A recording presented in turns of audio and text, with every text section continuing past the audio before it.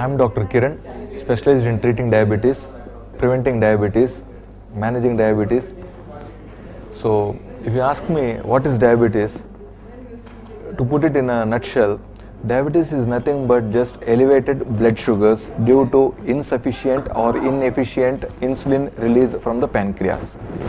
Now, what happens when the blood sugars are higher side?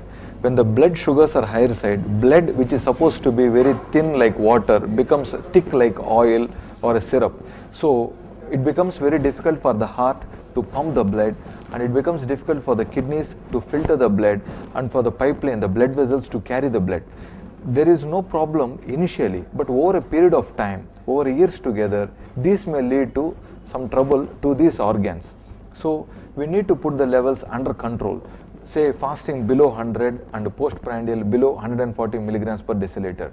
See, earlier days this problem used to come for aged people above 50 years, but nowadays commonly we are seeing in our practice, almost we are not able to confine to a particular age group.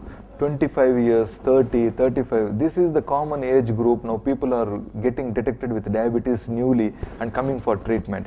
And many of them think that diabetes is just a problem that can be treated with only tablets or insulin. But there are a lot of other things that we also expect from the patients. They need to follow their exercise properly, to limit their diet and avoid some high calorie food, avoid high protein food like non-vegetarian, and avoid high spicy foods.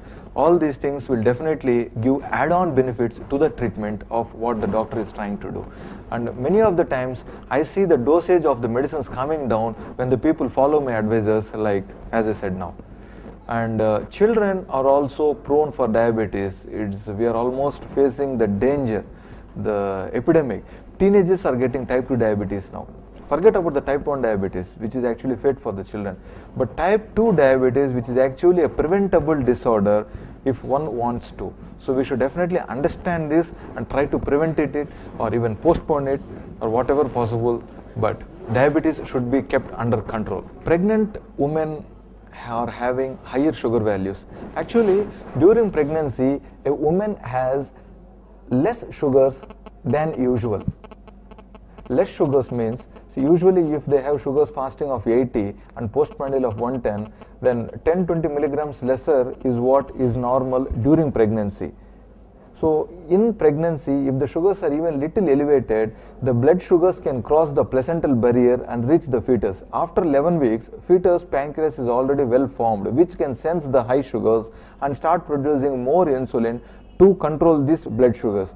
So the root cause of the diabetes sometimes is even starting in the fetus itself after 11 weeks. So if we want to prevent young people getting type 2 diabetes, then the mother blood sugars should be very normal, and we need to control them intensively with insulin. The best way is with insulin. So put them under very strict control. Say fasting of 80 and postprandial of 120 should be the blood sugars for pregnant women if they have gestational diabetes mellitus. Diabetes is not a fact of fear. It is a fact of proactiveness. You have diabetes, control it.